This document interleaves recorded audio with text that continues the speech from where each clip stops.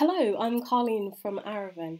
I'm here with Sorrel GIlbert, who's a program manager with Mercury Systems. So what I'd like to know is, how can systems thinking be applied within megaprojects?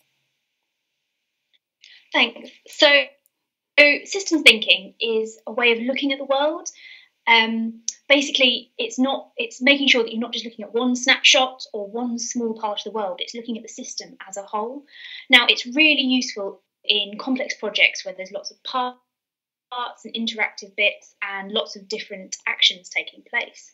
The first idea I'd like to bring in is taking a design turn.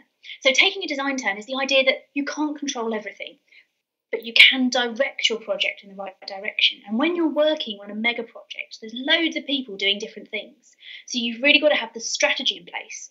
And then you look at it as if you've thrown a pebble in some water, and the ripples come out. And it means that you can also direct and choose exactly what. Another idea that systems thinking uses that's very useful for the longer term projects where you're really trying to change hearts and minds. When you think of Crossrail, where they're knocking down buildings, the idea is called it's not linear causal thinking. So linear causal thinking is the normal thinking. So you've knocked down a building, that's terrible.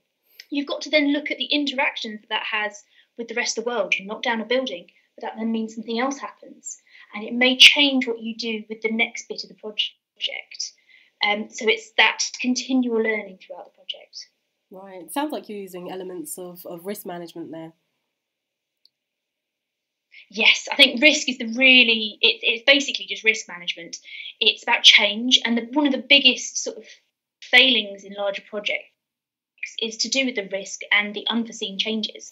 And systems thinking, there's lots of ideas like causal loop diagrams, rich pictures, where you can try and predict the things that might happen.